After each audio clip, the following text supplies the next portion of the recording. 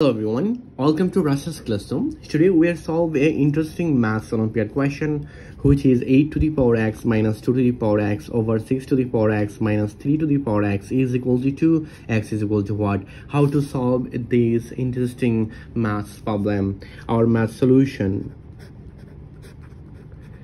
our question, which is 8 to the power x minus 2 to the power x over 6 to the power x minus 3 to the power x is equal to 2. This is our question. Now in this expression you can see this 8, it will be 2 to the power 3 bracket power is this x minus 2 to the power x over, and here is 6, you can see this 6, it will be 2 times 3 bracket power is x minus 3 to the power x is equal to 2. I solved this math question step by step. Now according to exponential formula, this 3 times x, it will be 3x. So you can see here 2 to the power 3 times x, it will be 3x minus 2 to the power x over, and again if I apply this math formula like a b bracket power is n, it will be a to the power n times b to the power n.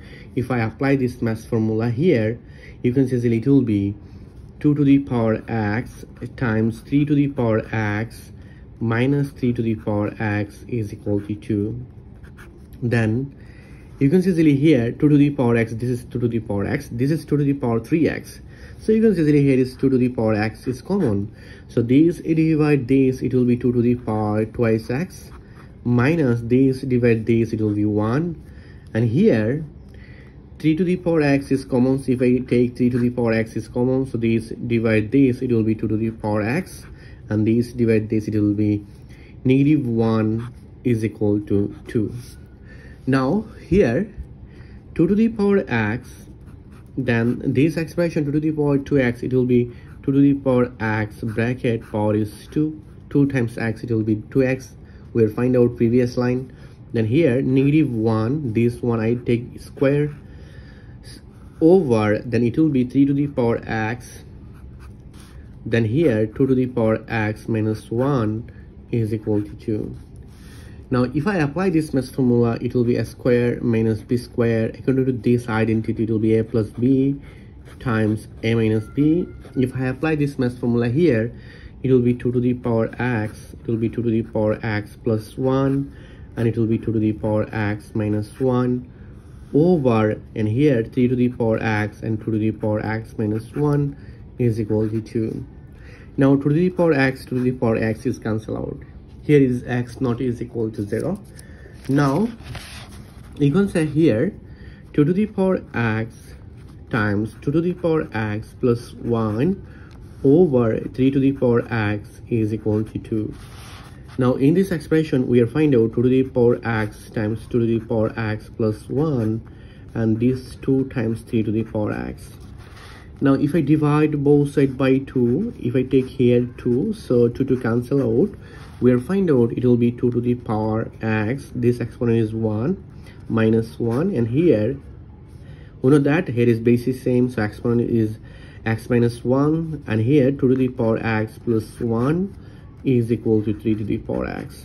Now we know that x not is equal to 0, then here x, it is always greater than or equal to. So in this expression you can see easily this number, it will be even number always, so this is even, and this number is always odd number, and it is also always odd number. So we know that even times odd, it is always odd number, it is always even number, but this is always odd number, so it is cannot be equal. So we will find out here is no real solution.